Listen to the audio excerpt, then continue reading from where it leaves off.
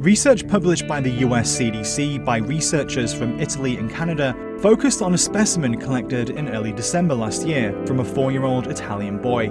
According to the study, COVID-19 was circulating in Italy as early as November 2019, about 3 months ahead of the country's first reported case.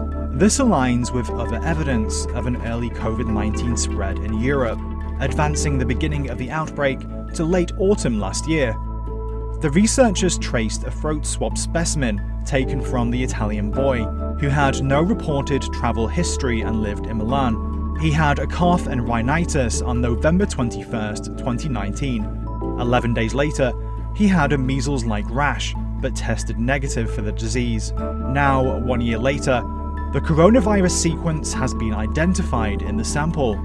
This finding expands our knowledge on the timing and mapping of the coronavirus transmission pathways, and may help explain the unrecognized spread of coronavirus in northern Italy. Italy is among the countries hit hardest by the pandemic.